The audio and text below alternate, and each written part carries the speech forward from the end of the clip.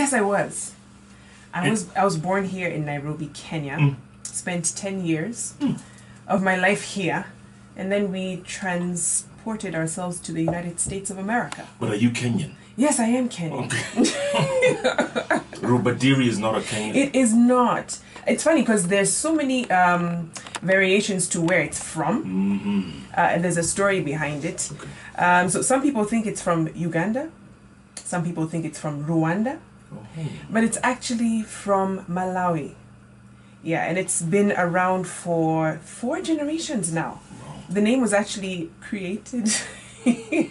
That's why I'm saying there's a story behind it. It was created? So what happened is my great-grandfather was taken as a slave to Oman. When he came back to Malawi, he of course converted to Islam. He would pray 5 times a day, a very staunch Muslim. And so his fellow villagers wondered, what is he saying? Because he was praying in Arabic. So they would imitate him, make fun of him and say, Arubadiri, Arubadiri, Arubadiri. So he said, you know what, I like that. So I'm going to take that. And that became the family name, Rubadiri. And we've just kept it on for the next couple of generations. Wow. So I actually know all the Rubadiris that exist. Rubadiri, yeah, if anyone tries to purport to be a Rubadiri, I would be able to, yeah. Oh, yeah. That's a great story. So then you went away? Yes, went away. Came back in 2010. So I did my part of primary, high school, and university in the U.S. Where? University was Temple University in Philadelphia. Very good. Bill Cosby went to that school. He did. But that's another story. I mean, I know. You know, you want to own him? Yes. You really do? Yes. Because he would speak at every single graduation. Would he? And then after what happened, yeah. Yeah. Shame. But Fall from grace. But great college though, great university. Absolutely. Loved it. And some of my mentors also went there as well. Tamron Hall is alumni. People I really admire in the business. You as well, Jeff. You didn't go there, but I really do admire you, and it's an honor to work alongside so you. Sweet. I have to tell you this story. Go on. So I used to go to Rusinga School, and you were actually one of the keynote speakers for one of our award or prize giving days. You were in school then? Yes, Jeff, I was. And here you come and you say, "Good morning," and the place goes wild. And I thought, okay. I mean, everyone admired you, Jeff. And it was such an honor to have you come and speak to us. And how many years later? I won't say because you can't tell how old I am. We are together. Doing the show together. Exactly. What are the It's chances? amazing. Exactly. Dreams are valid. They are, indeed. I should say that to Moses. So it will come to pass. So you majored in broadcast journalism? I did. You knew this was what you wanted to get into? Oh yeah, I think from high school I figured this is what I want to do. I admired people like Cristiano Ampor, amazing journalist. Incredible, incredible. And I said, yeah, this is what I want to do. And Zainab Badawi. Oh my Zainab, goodness. yeah. Yeah. The likes. Doing amazing. Yeah. And you said what? What made you come back home after, you were away 14 years? What made you say, I want to go back home and do this? Yeah, after graduating, it was at the height of the recession. Job market was terrible in the US. Yeah. And, even when we were graduating, our professors told us, do not count on getting a job anytime soon. So I figured, you know what? Let me try my luck and come back home and see what's there in the media market. It was growing. Yeah. And I figured, even if I have my foot somewhere in a small station or newspaper, I didn't care where I was. I just needed to get in.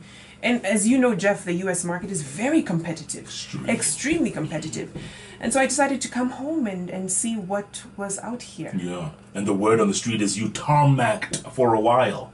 Yeah, 4 or 5 months. That's not a while by Kenyan terms, because there's people who tarmac for a couple of years, yes, Yes. So I count it a blessing that even in that span of time, I was able to find work. And at a great place to start, which was Capital FM. That also has its own story. But I mean, I really count it a blessing that I even have this job and this career here in Kenya. Yeah. It truly is a blessing. So how long were you at Capital? 2 years. Which different shifts or? So I was a Teddy Otieno. I would do the news. Right. Yeah, I would read the news. Okay. I was a business presenter, Yeah. business reporter at first, Okay. and then worked my way up to the main news. And I did a segment. It was actually their pioneering online TV segment on Capital FM. And that's actually what got me noticed by NTV. Is that right? Yeah. You know, some famous people pass through Capital. You know that, right? Oh, yes. Caroline Motoko. Absolutely. Minuk again. Zane Virgin. Totally respect all of them. Joe Tunis. Phil Matthews Yes. back then. Remember? Oh, Yeah. man. Those were the days. Veterans. You know? Oh, man. Oh, Yeah. that's good. Okay, so from there, springboard onto NTV. Onto NTV, this was election time, so literally baptism by fire. That was my first introduction to TV. This is the 2013 one. 2013 Yeah. elections, and yeah, the rest is history. Worked with a great team. Larry Mado, Mark Masai, superstars. Smito. I mean, these are great people to work with and really helped me grow my career. Really? Yeah. And good ambience. I mean, you like the Yes. Oh my goodness, absolutely. Such camaraderie among the fellow anchors and reporters. So it was an amazing some good people there. experience. You have a very quiet demeanor I about do. you. Yeah. And people wonder, how did you even get on TV? How does that Yes. even work? Because most of us are so aggressive and Extremely. so yeah, we don't mess around. It's funny because, and someone asked me that the other day, like, and I'm an introvert, by the way. So I have this very quiet, calm persona about me. When people meet me in person, they're like, whoa, it's like you're so unassuming. You can't tell that you're there. Yeah. I had to carve out a niche for myself in the market, and that was actually with Victoria's Lounge.